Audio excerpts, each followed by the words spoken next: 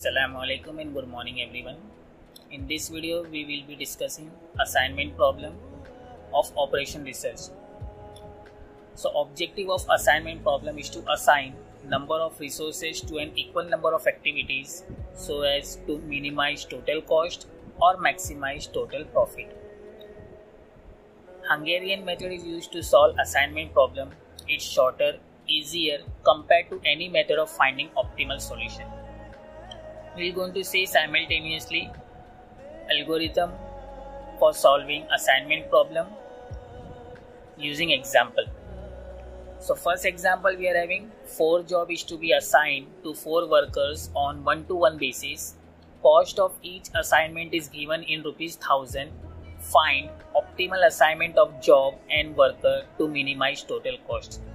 Whereas the question is table is given A, B, C, D, jobs and workers. In workers we are having Sunil, Jainil, Anil and Swapnil. The question was asked in November 2018 of University of Mumbai. So let's begin with the solution. First we have to check the matrix is balanced or unbalanced. Balanced means number of rows and columns are equal. Unbalanced means number of rows and columns are not equal. As we can see, the number of rows, first row, second row, third row and fourth row, and we are having the column A, B, C and D. So total 4 rows is equal to 4 columns, which means the cost matrix is balanced. Second step is to row minimize. So locate smallest element from each row of cost matrix and subtract every element from smallest element of that row. Continue this process for all rows. In first row, that is Sunil, the minimum value was 3. So subtract each and every value from 3. As we can see the table, so 3 minus 3 will be 0, 6 minus 3 will be 3, 4 minus 3 will be 1, 5 minus 3 will be 2.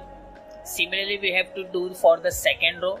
The minimum entry is 5. Subtract all other entries with 5. 12 minus 5 will be 7, 7 minus 5 will be 2, 6 minus 5 will be 1 and 5 minus 5 will be 0.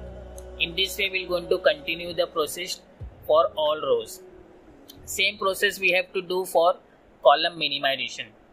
In the resulting matrix, remember we have to start with the resulting matrix, not the matrix which is given in the question. So resulting matrix means this matrix we have to work, that we have started in the step 2. Step 3 is column minimization. Locate smallest element from each column of cost matrix and subtract every element from smallest element of that column. Continue this process for all column. This is called as your column minimization. So in resulting matrix, in this matrix we have to check for each and every column minimum value. So minimum value was 0. So after subtracting each value from 0, we are going to get the same column, that is 0, 7, 0, 4. Minimum column entry for second one was 2. So subtracting the value we are getting 1, 0, 5, 0. Minimum value was 1 for third column. Subtracting each value from 1 we are getting 0, 0. As we can see, 1 minus 1, 0, 1 minus 1, 0, 2. So 1 minus 1 will be 0. Same here, the minimum value is 0. So after subtracting each value from the 0, we will be getting 2, 0, 1, 0. Now step 4 is search for optimum solution. So examine the rows successively until a row with the exactly 1 0 is found. Draw a rectangle around this 0 in the given form and cross out all other zeros in the corresponding column. Proceed in this manner until all row has been examined. If there is more than 1 0 in any row, do not touch that row. Pass on to the next row. Repeat step A above for the column of the resulting matrix. If a row or column of the reduced matrix contain more than 1 zeros, arbitrarily choose a row or column having minimum number of zeros.